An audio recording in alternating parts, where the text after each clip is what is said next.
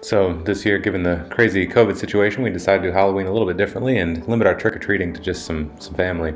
Instead, we decided to do a project. Dad's idea, there was some enthusiasm at the start, but the night ended in tears.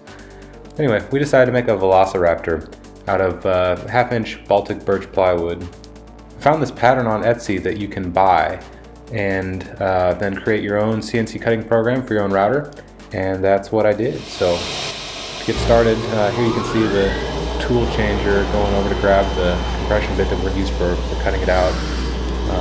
The program turned out pretty rough in the end because I really didn't want to use tabs. I didn't want to have to clean all that up afterwards, but we made it through.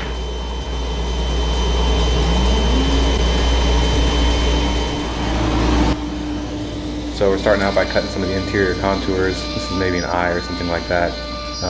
As you can see, router cuts through the material in one pass, which is nice, but it does leave those little pieces free floating, and these pieces are just too small for the vacuum to hold down. So you can see there's also a little bit of tear out there.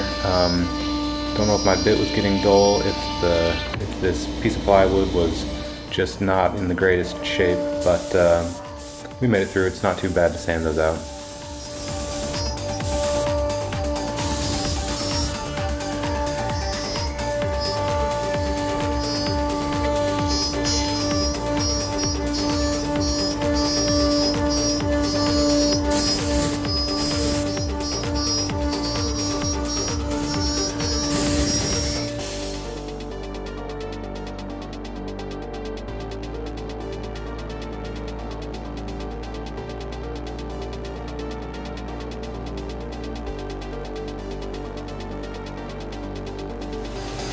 Alright, not the smoothest cutting program ever. Got a 20 horsepower vacuum on here. I was hopeful that all the small pieces will hold down, and they mostly did, but there are a few I'm going to have to recut.